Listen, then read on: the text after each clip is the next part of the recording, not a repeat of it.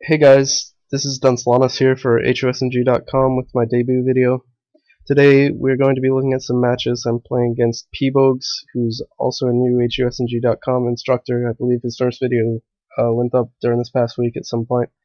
And today I'm going to be playing, I think, 3 to 4 matches against him at the 33 Turbos on Revolution, and we'll just be looking at some interesting spots against him, whatever comes up, and also just sort of a general approach to playing Reg v Reg games at the mid-stakes.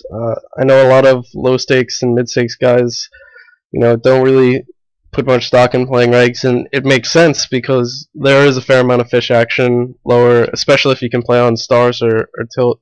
For US players, sometimes action can be pretty bad, but I do think that there is a lot of merit to working on your Reg v Reg game. Not only do I find it, pretty interesting and enjoyable to play regs, much more interesting than a fish, although arguably less profitable, but it also just gets you really into the mindset of adjusting to what your opponents are doing, and of adjusting to, more aggressive strategies that you tend to see in Reg v Reg games, and just sort of thinking in a new exploitive mindset that is sort of different from the mindset that we have when we're playing fish.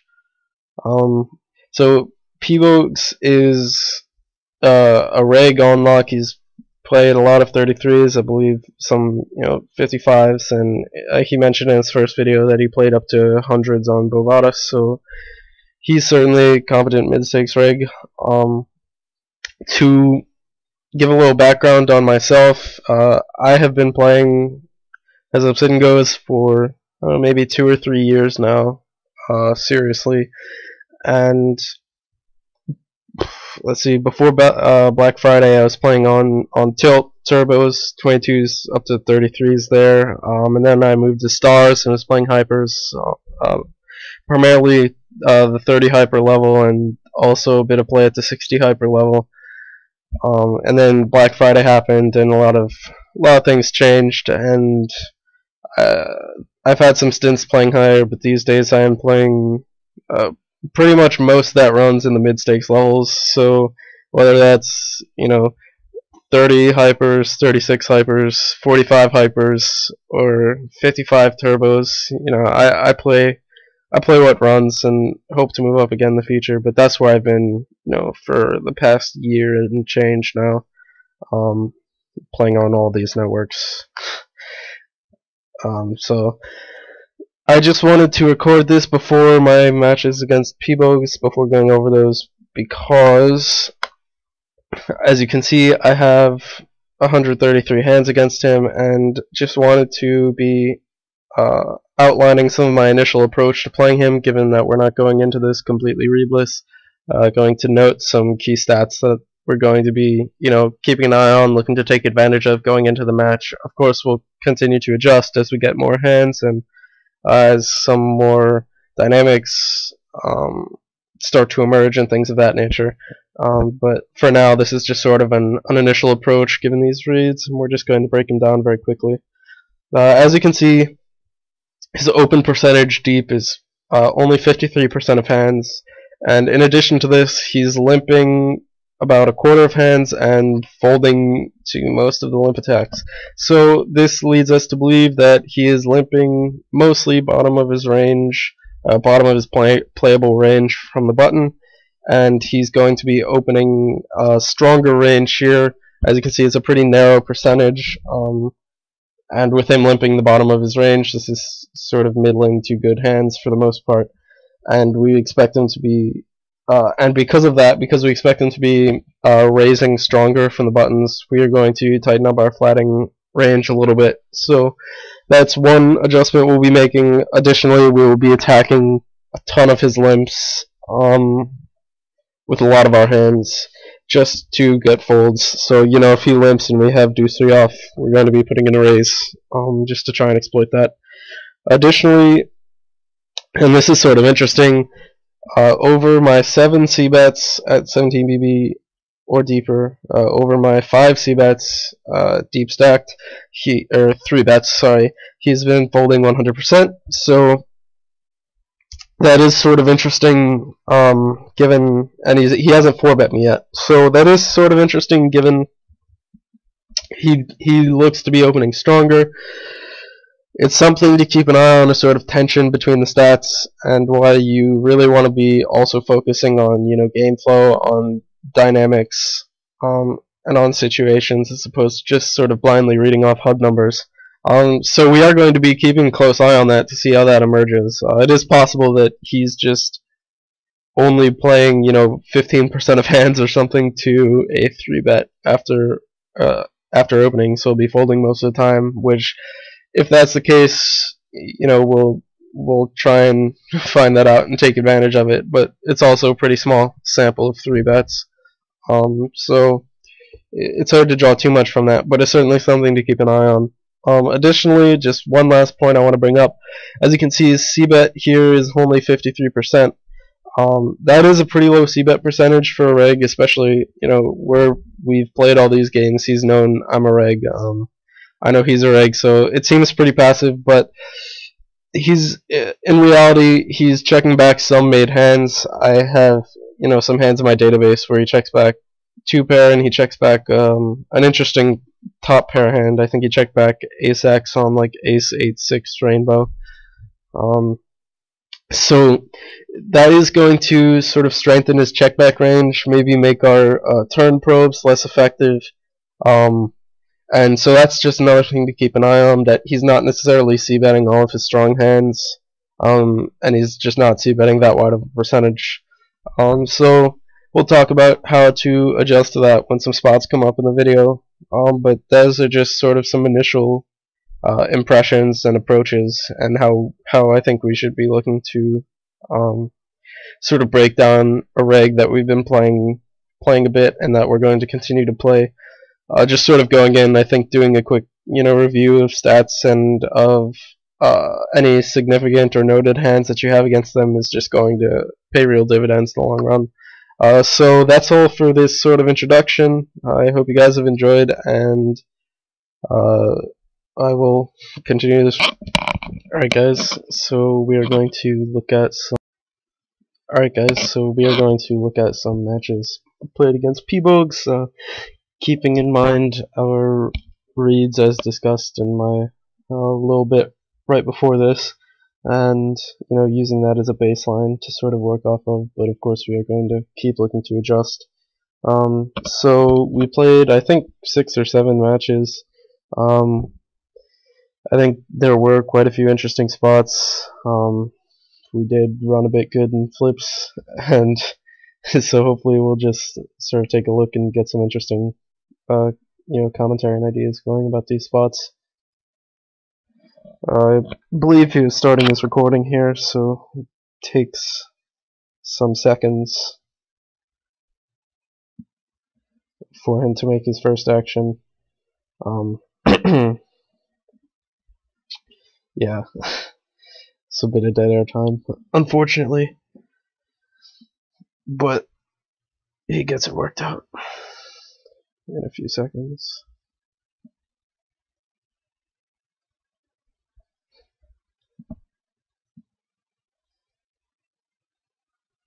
And yeah, so here we go now.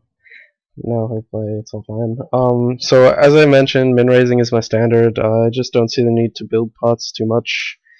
We're deep. We have no problem getting bets in. So when we're in position deep, and we can use our bet sizing to build pots and such.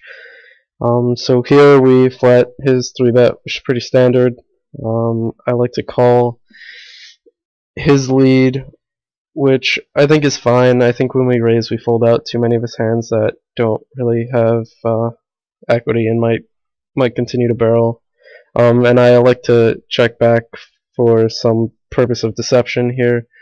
When he checks the turn, I would believe that his range is relatively weak, has a fair amount of air balls that he decides to give up with, and bluff catching hands that probably aren't calling 3 barrels on this king high board in a 3-bet pot. So we just check it back. and elect to fire a relatively large bet on this river to get value from his bluff catchers, and he snaps with ace queen, and we win a pretty decent sized pot right off the bat.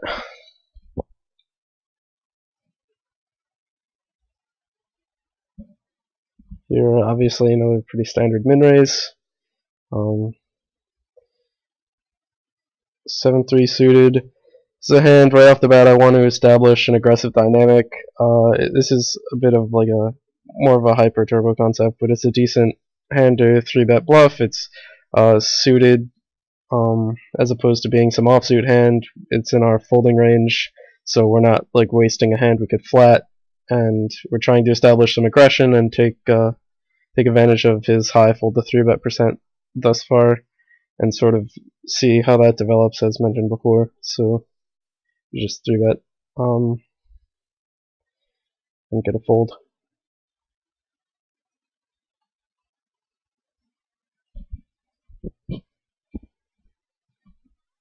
So here I do like to float one. We have some overs, and he's not really going to be double barreling this that much. I don't think he'll be trying to take a fair amount of hands to showdown, and just giving up after we flat because it looks pretty strong. So we should be able to get to showdown relatively easily there. And when we improve, we're likely best. Again, here, this is a hand that we could check back, but I am looking to sort of exploit his weak limping range, and the benefits for attacking his limp with a hand like that, when he flats, we can rep an ace or a king really well, but also on the middling boards, we actually spike those, so we'll have real value, and when we hit like a middling board, and perceived value when like an ace high board comes. And now I start mucking around with my PT4 for a little bit. It's just basically me being an idiot, and this goes on for a couple minutes, but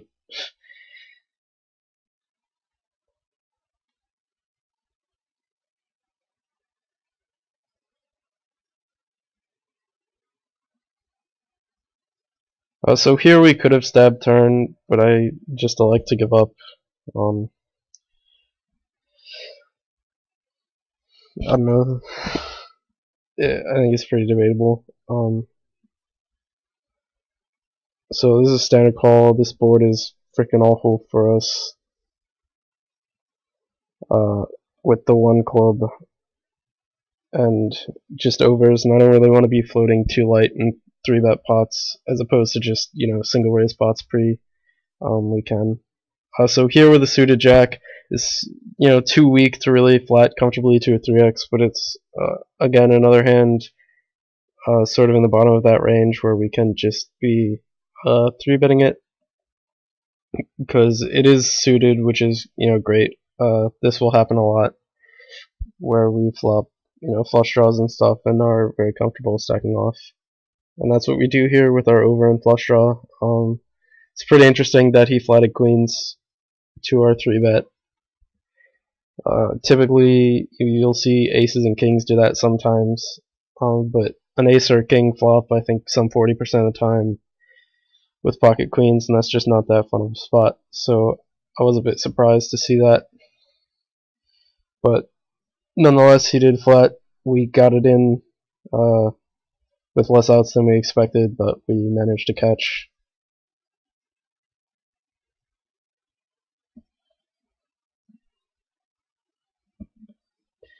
So that is game 1. I mean, yeah, stacking off is pretty clearly fine there.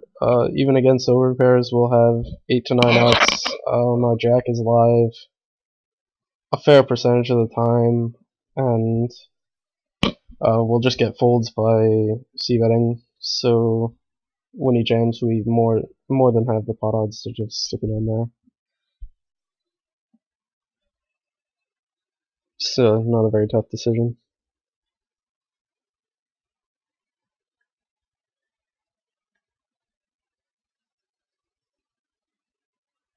Yeah, I think he pauses his recordings or something in between every game.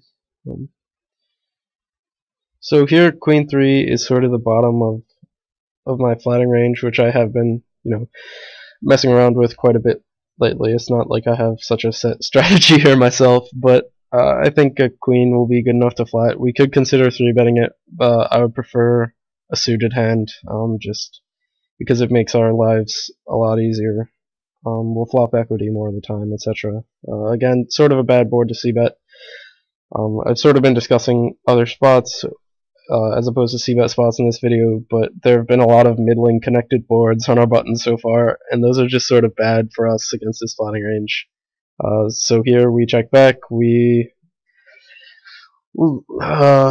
delayed c-bet turn when we hit top pair, and this river is not that fun of a spot after he check raises turn. I like to make sort of a nitty fold because I feel like he has a fair amount of draws played that way. And I go back to mucking with my PT4 for a second.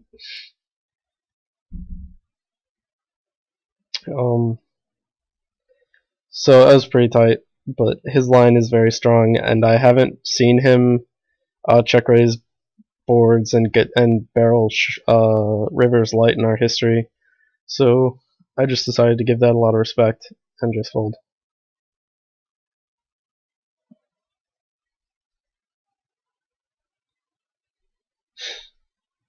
Yeah, sorry about this. I'm trying to get the notes pane up actually without realizing that the notes pane is already up quite yet.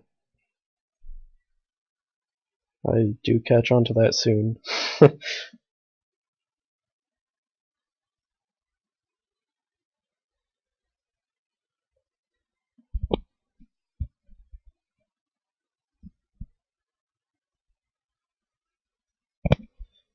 Yeah, okay, so now I have it up. Maybe I should, I don't know if that works.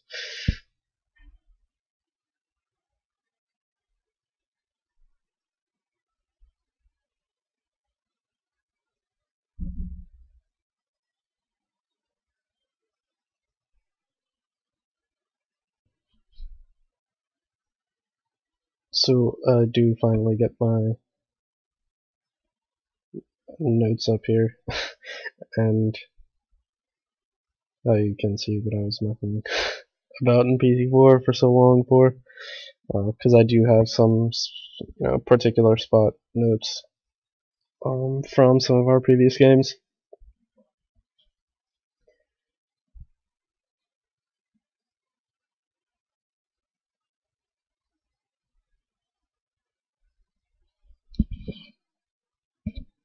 So yeah, sorry if there's a slight jump in the video there, but now we will resume.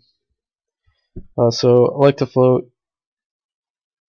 Just don't expect him to have us beat too often. And we have ace high, so we're trying to get the showdown. Here he overbets river, which is pretty weird. I would expect him to bet turn with most of his value. And we did river our ace, and we chop with every ace except ace king or some sort of ace that is stronger, like a 2-pair sort of ace. But I would expect most of his 6s to barrel that turn. Most of his queens to barrel that turn. So we do just call his overbet, which is he shows us basically the nuts, so we're no good. But I think it's fine.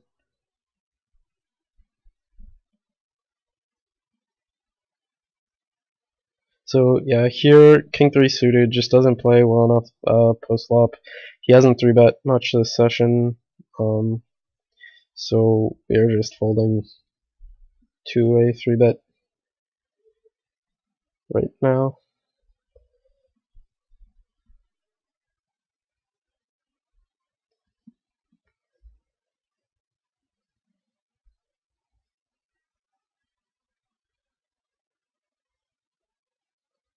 In this video, I do think I open a bit too wide occasionally, and this is one of those spots where I think I might prefer a fold pre. He's playing a decent amount out of position, not folding that many c-bets, 3-betting some, so I don't know, I think it's a bit too loose. Obviously not, you know, a huge mistake to play really any two cards in position, but I think it is a small one there. So here we elect to 3-bet for value. Given the levels just changed, we're like 22 BB deep, so we're just 3-bet going with our King Jack. And he 4-bets, which is no fun, but I'm pretty confident it's a value 3-bet. Even though he is not opening particularly wide over this sample. Hold on here.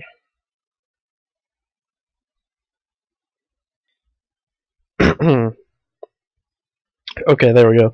So as I was saying, even though he was not 3-betting or opening that wide over this sample, so you could make a pretty convincing argument to flat King Jack there. We've talked, you know, some strat, or just over a few hands, and just given that, and given that he's, you know, another reg and we don't have that many hands, when we start to get shallower, I would just expect him to be wider than his HUD stats would reflect currently. And then it's a pretty standard value 3-bet, especially considering that was his first 4-bet, and he had not 4-bet me at all when I had 3-bet him deeper, so we expect him to flat a lot, and we just play pretty well when he flats, so I like value 3-betting there. Here again, I expect our flat to look relatively strong, and I want to take the ace high to showdown. I expect him to be c-betting pretty wide on these paired boards, so it's a pretty big trend, thanks in big part to a lot of hyper guys, where, you know, c-betting paired boards all the time is just being done. Regs are doing it as standard, which is good because it's hard for opponents to hit, but we can sort of counter that by floating some, especially when someone like Pbogz isn't firing 2 barrels very often. He's more of a one and done type guy for the most part. So we're just trying to take that to showdown.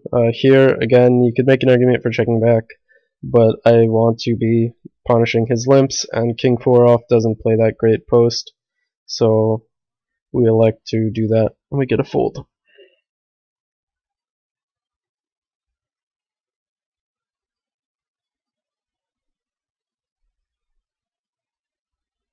Here, Queen 6, sort of near the bottom of our flatting range to his 3x's. It's still a pretty clear flat. I think Queen 5 also flat, Queen 3, Queen 4 are sort of closer. And we elect to make a play. We've been playing pretty tight so far, out of position in the video. We haven't 3-bet him much, we haven't check-raised any flops, and it's just a flop that he's not going to be hitting that much. Of course there's the king, but he also raises, you know, aces, tons of middling hands. So I do like to just make a play on that board, and he gives it a lot of respect. Or I think he would be inclined to give it a lot of respect, basically, no matter what we had, just given the game flow up to this point. So also later now, we can maybe consider doing that with value.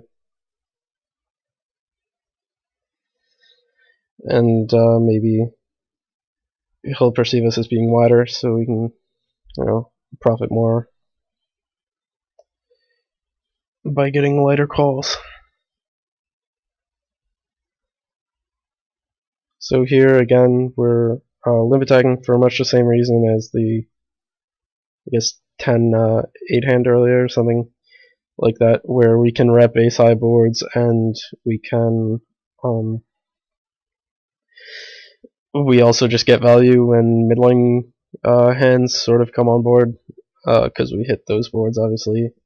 So he limp raises, we're not folding to his size of a limp raise.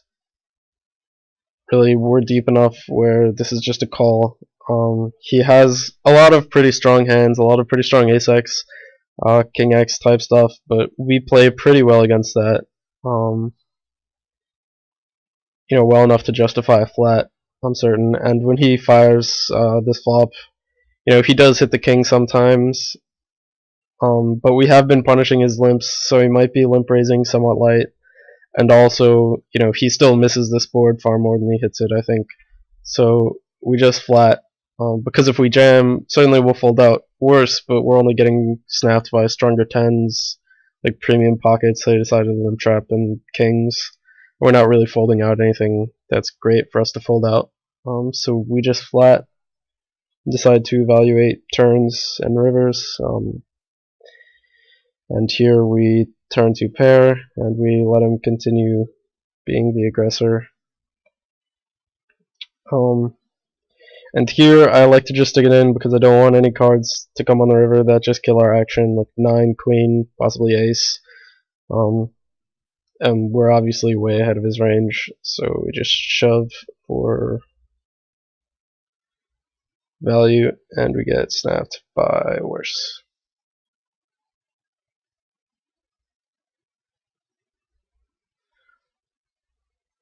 So running a bit bad there for him, but it's always nice to turn the nuts and get paid off. And I think it was pretty standard on both of our parts. I mean, I don't know if I really love the limp trap with the ace king, but we had been punishing some of his limps most of the time when he had limped, so I'd probably prefer to do that with like a premium pocket where we're just guaranteed to have equity and to have an easy time post flop. But it is understandable because he crushes everything that we limp trap with, and he can just or attack his limps with, and he can just raise. And it's not bad, really, just given how much we had been attacking his limps up to this point. So we do note that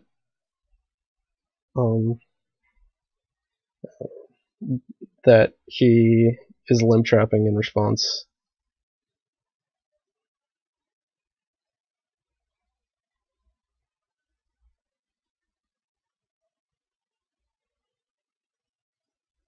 Sorry, doing some resizing.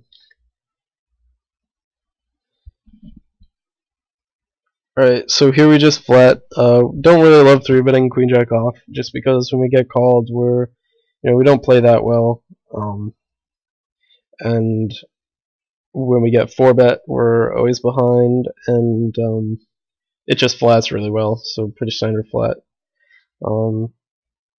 He c-bets, and I like to check raise because this is a relatively wet board. We've flopped a really strong hand, so I'm fine building a pot here. And he could very well, put us on a draw, because I do play, draws like that quite a high percentage of the time. So that it's good to have some just pure value check raises, like mid hands there.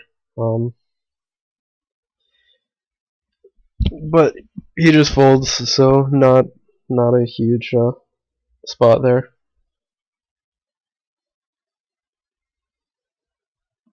Here this can be sort of thin because the king is good for his range, but I expect him to be checking back a lot of aces, really, because we and probably a lot of other just overhands, like hands with one over and things, because we had been floating him pretty wide, so the value of just betting there really goes down for him when we're playing that way. Just because we'll be floating, and he's clearly hasn't been comfortable up to this point firing multiple barrels in these spots. So there we double-barreled turn because we picked up a lot of equity, and it will just give us a chance to fire a lot of rivers. He obviously calls flop with any pair, like possibly draws, floats, so we just folded that out, which is great.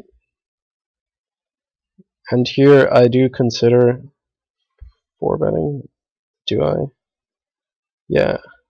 Alright, looking at this now, I don't really know if I love it that much. I think this hand is sort of a mistake. just because he hasn't 3-bet us that much in a while. His 3-bet percentage isn't that high. But anyway, I do like to 4-bet, and it's not a terrible hand for it. Because again, we do have the suited equity. We haven't 4-bet yet, so we can rep really strong on a lot of boards. You know, we can rep over pairs, we can rep the ace, which we wound up doing in that spot. And I had 4-bet him a couple times in the past, and he had just folded. So I don't know. I elected to make a play there. I don't know if I love it, but I don't think it's terrible, really. When we're flattered, we do play okay. Because I would expect him to jam, you know, most of his pocket pairs and things.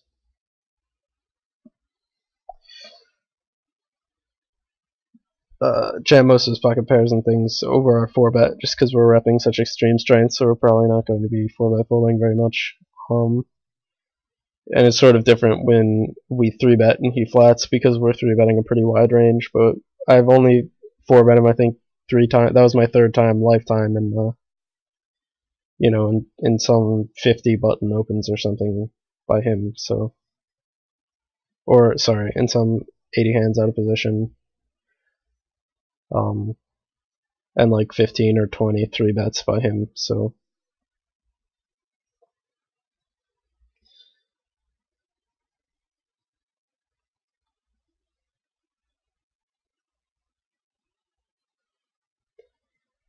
So here we just call 1, and this turn completes club draws, isn't over, just sort of helps his range, and we have bottom pair, so we're just giving up on the turn. Also, his double barrel percentage is very low, so we're inclined to give that a lot of respect.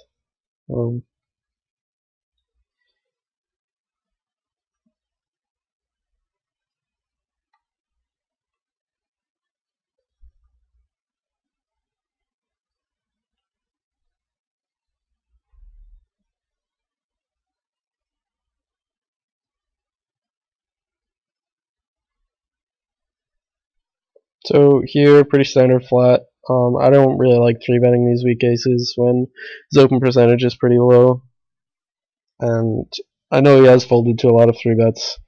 But this is another sort of meta spot why I check raise as opposed to check calling.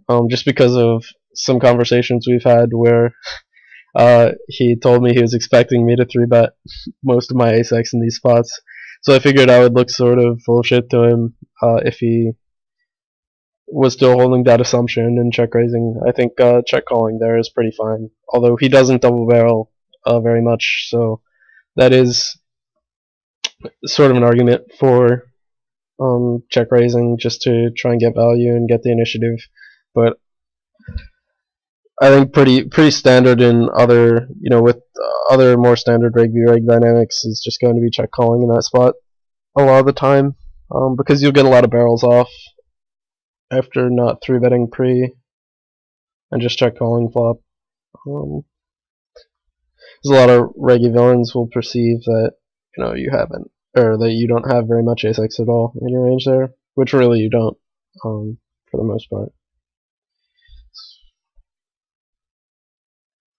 So last hand we decided to attack his limp again, and he limp raised.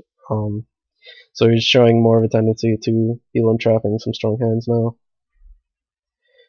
And here I decide to turn my deuce into a bluff. I think he can call flop with a lot of draws, sixes, other twos, and this turn card is really bad for his range. We'll just fold out a lot of hands that, you know, have equity, and if he bets river, like if we check back and he bets river, it's just not going to be easy for us to call there and get to showdown.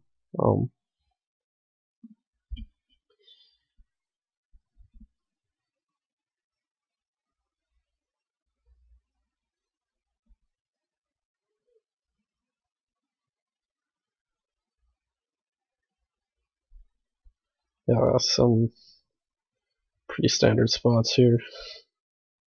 Just pre-flop stuff.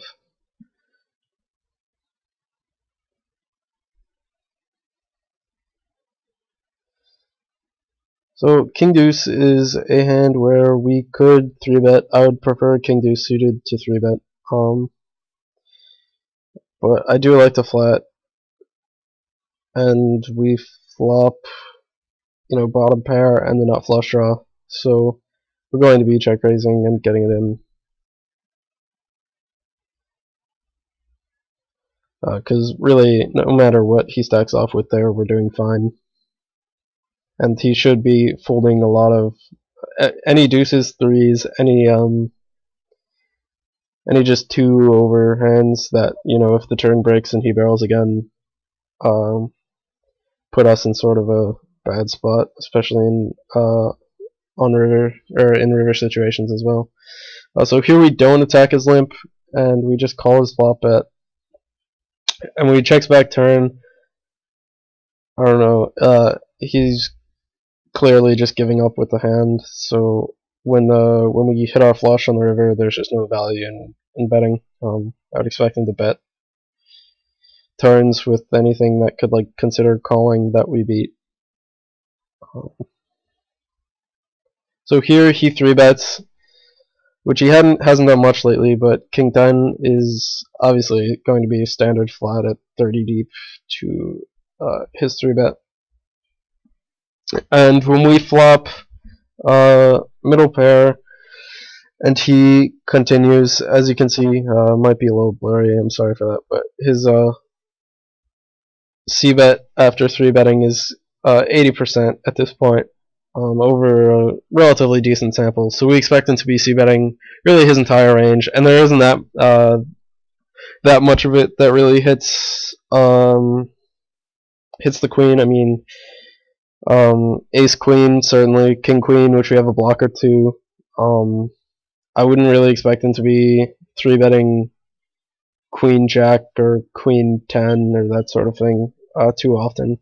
So, but he does have a lot of draws, heart draws, or just, hands with jack, jack 8, jack 9, king jack. He could be 3-betting sometimes, or just bluffs that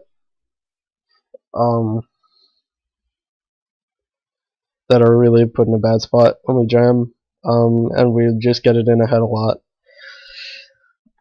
So I do jam with king 10, and I remember this spot being sort of weird because he just snaps and he has queen 3, which I didn't really consider him to be 3-bet bluffing that much, but he did obviously 3-bet bluff a suited queen, which I think is pretty fine, and he just happens to have it. But he's also calling off there with draws, hard draws or straight draws, and a ton of worse 10s, probably any pair. So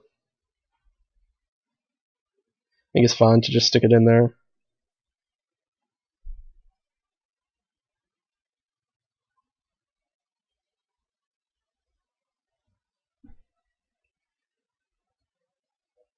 And there, again, was sort of loose open after losing a big pot, so you might be prone to think that we're tilting a bit. Which we're not, but yeah, he doesn't know that.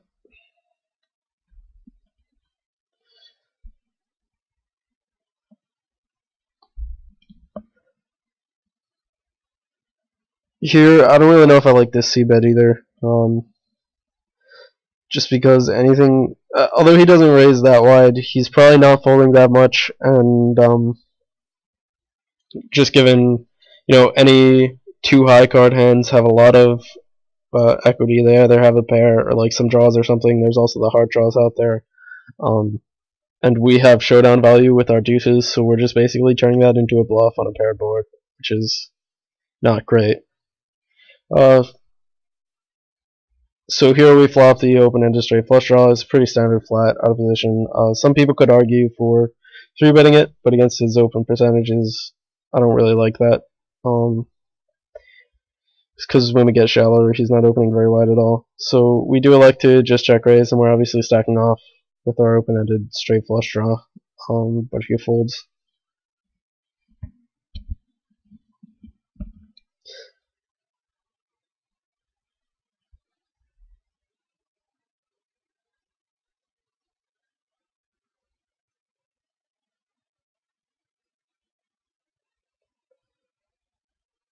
So yeah, this is a pretty standard. I'm a hyper guide heart really. This is a pretty standard 3-bet bluff hand. We hadn't 3-bet him in quite a while, so I did elect to 3-bet bluff there. I think we get some respect. And it's just something we don't want to be 3-betting pure value even against his tight range, because he'll catch on to that if we do get the showdowns. And here I sort of tank about this. Again, if this were like if you were 3-betting wider, if you were like a hyper reg, this would just be a snap, because it could be 3-betting, you know, suited connectors and things of that nature would be fine. In addition to ace-x and pairs, I do wind up calling here, which I think is sort of loose. Against me, it certainly would be correct to 3-bet jam quite wide in this spot, but I'm not actually convinced that he knows this, looking at this hand again. But I just gave him credit. As you can see, my PFR in this game is 95%, and in our previous game I had also been opening pretty wide, so I gave him credit to realize that he could just be jamming a fair amount of hands. I don't know, that's probably not best looking back at the hand, but I did wind up calling and winning the flip. Let's see, here at 6, this king 3 call is obviously pretty standard. I'm just going to be nashing at 7 or 8 BB, and then above that we're going to be playing a different strategy involving maybe some limps and some min-raise calling, and some min-raise folding. But you know, at 6 or 7, I just don't really think we can be doing much better. So here I check back. Maybe I should pause this and go back a little bit. So he c-bets his flop, and I like to just check call, because I do expect him to be barreling a fair amount of turns. This turn is an under, which is, you know, a pretty bad barreling card, really. We've shown we have at least some sort of equity that this turn really hits. So I could have considered leading here, but I just checked to him. And on this river, we fill the bum end of the straight, and I checked to him to give him the chance to wrap something. It doesn't make that much sense for us to just call the flop with a 5 or a lone 10. It would have to be, you know, one of those cards with more equity. So I give him a chance to barrel, because I think he could, you know, easily be bluffing or turning some sort of hand into a bluff. I know a weak 8, possibly. Obviously not something too strong, because that's just trying to get to showdown, but I do think he can bluff with a lot of hands and just rep the straight, and we could just call. Whereas if we bet, I don't really expect him to be bluff jamming that much, just because betting on a 4 straight river looks really strong by us. But he does wind up checking back and showing a 7, so which he opted not to turn into a bluff. Sweep in the pot.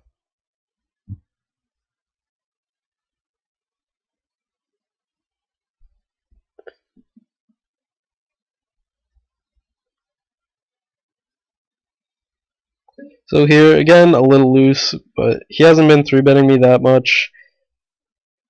And this is sort of a weird spot, where I ultimately do wind up calling, just because I don't expect him to be flatting really anything that hits his pairs here. He winds up having flatted the nuts pre, and I spike, which is great.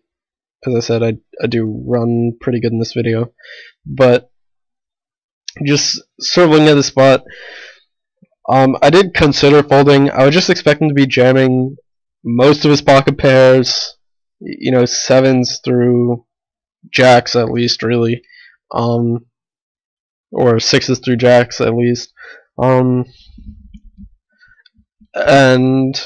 I would expect him to be jamming, you know, ace 5, ace 3, ace 4, ace deuce, probably any like suited king, queen, king 3, king 4, that sort of hand. Not really flatting any 3s, 4s, or 5s at 10 BB deep. So when he jams, you know, it's not like we hit this board that much either, so I expect him to just be bluffing a fair percentage of the time, so we just call. But he wound up having the nuts there.